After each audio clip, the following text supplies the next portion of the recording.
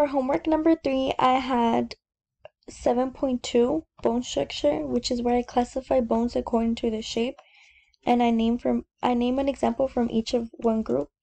There are 5 of these bone structures classified if they are cylindrical in shape. These long bones function as levers when they move. The muscles contract. These long bones are long and narrow with expanded ends. Some examples of these would be arms, legs, fingers, and toes. Example would be short bones. These bones are cubed in shape. They have an equal length and width and thickness. These bones provide stability and support as well as limited motion. Some example of these bones would be in your wrist, your carpals, and in your ankles would be your tarsals. Flat bones are plate-like with bored surfaces. These bones are typically thin, but they are also curved.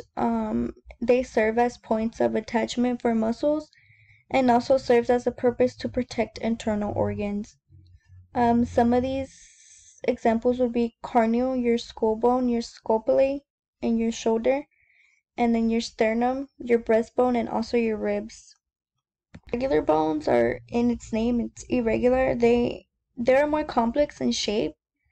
Therefore, it is harder for them to fit with other classifications. The complex shape, although, helps the vertebrae in the spinal cord to protect from compressive forces. The irregular bones are usually connected with other bones in your body. Round bones are small and round bones. It's like the shape of the sesame seed. These bones form in the tendons, which help protect These bones also vary in number and shape from person to person, but typically found in the hands, feet, and knees. The patella are the only sesamoid bones found in common with every person.